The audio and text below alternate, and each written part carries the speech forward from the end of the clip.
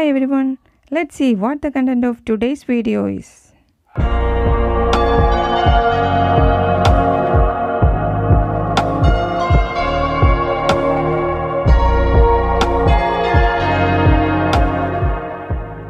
See, we had discussed the basics of spherical lenses in the previous video, but in today's video, we are going to discuss the image formation by spherical lenses.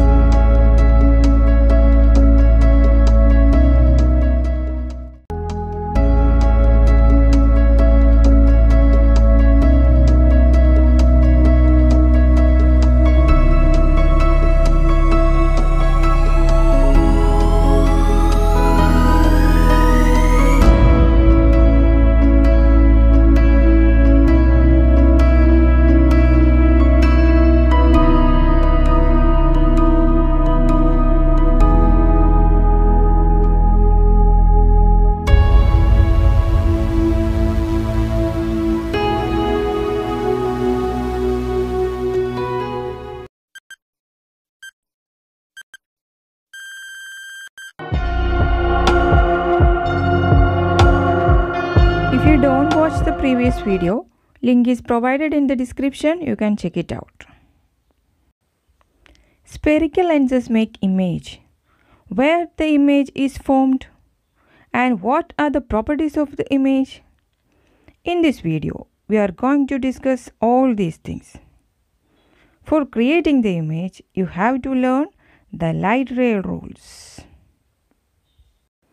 Here, we have light ray rules for convex lens and concave lens, and which helps to draw the ray diagrams. In this video, we are looking for how to apply the rules for creating the image. At first, we need to draw the convex lens f1, f2, 2f1 and 2f2. All these points are at the same distance from each other. There are three rules for convex lens. Rule number 1. A ray of light which is parallel to the principal axis after refraction passes through the focus on the other side of the lens. Rule number 2. A ray of light passing through the optical center of the lens goes straight. It emerges without any deviation. Rule number 3.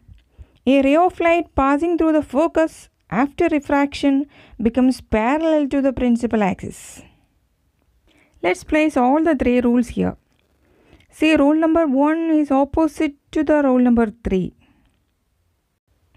Now let's see how to apply these rules for image formation. Let's start with case 1. When the object is at infinity, that is far away from the lens, we can consider the parallel rays. And rule number 1 is applicable here. The refracted rays will meet at focus f2, and here highly diminished point-sized image is formed. Case 2. The object here is a Spider-Man. Where is the object now? Object is beyond 2f1. You need to consider the rays from the top of the object and choose any two light ray rules. So let's take rule number 1 and rule number 2. Where is the refracted rays meet? Between f2 and 2f2. The image is formed here. What about the size of the image? Small image, but it is real. Real image is always inverted. This is the ray diagram which is given in your textbook. AB is the object here and the image which shows with inverted arrow. And it is A dash, B dash. Case 3. Object is at 2f1. This bow is the object here. Consider these two rays from the top of the object and the refracted rays meet here. Image is formed exactly at 2f2. The image is same sized as that of the object.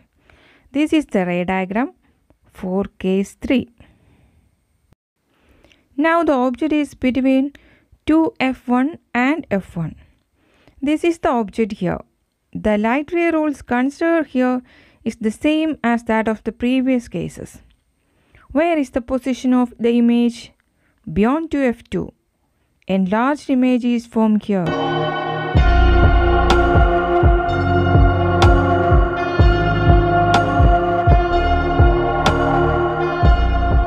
Now the object is at focus F1.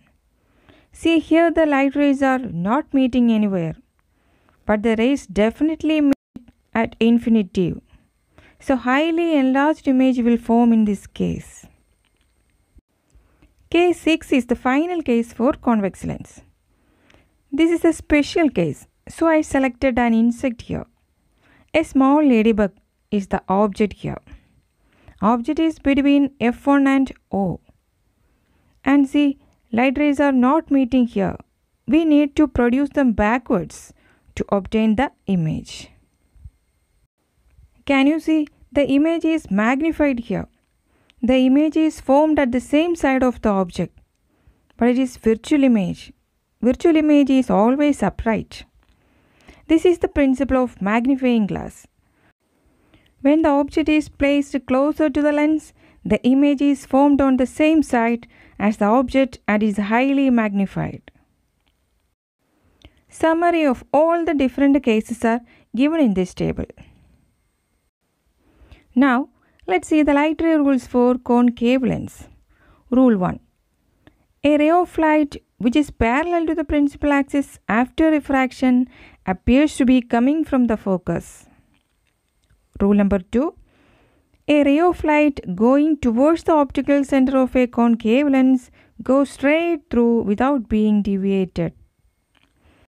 Rule number 3. A ray of light going towards the focus after refraction becomes parallel to the principal axis. So based on these three rules, let's find out the position and properties of image. Let's start with case 1. When the object is at infinity, we can consider the parallel rays and light rays after refraction appears to be coming from the focus. Therefore, our image is formed at the focus. And what about the size? Highly diminished, point-sized image is formed.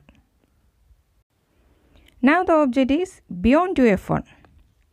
You need to consider the two light rays from the top of the object. Rule number 1 and rule number 2 is applied here. Where is the position of image? The image is formed between F1 and O. And what about the size of the image? It is small, but it is virtual and upright. Now comes the next case. Here also you can see the position of the image is between F1 and O. That means wherever may be the position of the object, the image will be formed between F1 and O. Remember, in case of concave lens, wherever may be the object, the image property will be the same.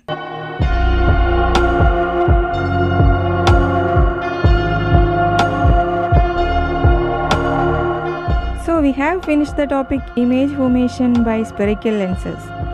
Try to draw the ray diagrams in your book. See you soon with another topic.